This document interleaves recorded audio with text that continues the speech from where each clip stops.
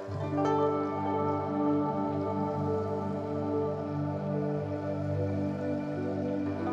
new study has found that walking in nature can help to reduce negative feelings in patients diagnosed with depression.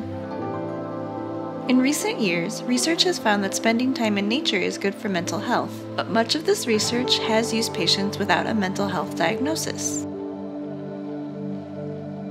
The new study, in contrast, included 37 individuals who were patients at a psychiatric clinic for difficult-to-manage depression.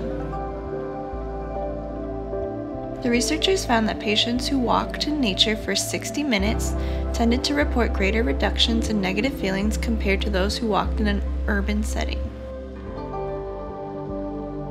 As the study's corresponding author explained, although walking in all environments had a beneficial effect on mood, the results showed that negative feelings such as anger, sadness, and stress, generally characteristic of major depression, were more reduced after a nature walk than after a walk in an urban environment.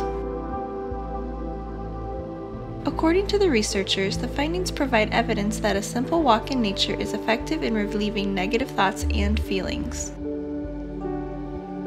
The study was published in the Journal of Affective Disorders.